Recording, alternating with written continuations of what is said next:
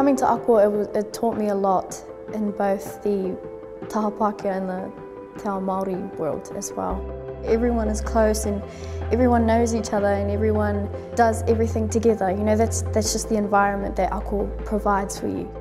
I think students that are really eager to learn Te Reo Māori, to know Te Reo Māori culture as well, and if they're not sure on if they have a Māori background or Māori whakapapa, they could also still come here to learn who they are, where they're from and what they can be.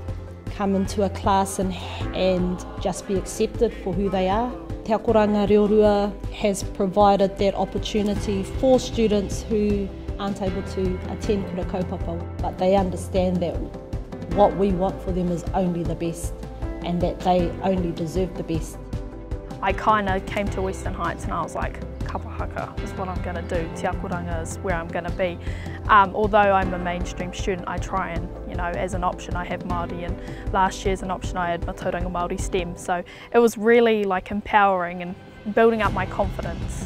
If you want to learn Māori, you know, then come to Ako because it's safe and everyone looks after you and everyone will be there to help you.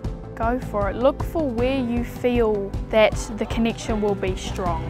We're trying to instill in our tauira the knowledge that they can walk in both worlds and they're going to be successful in both worlds.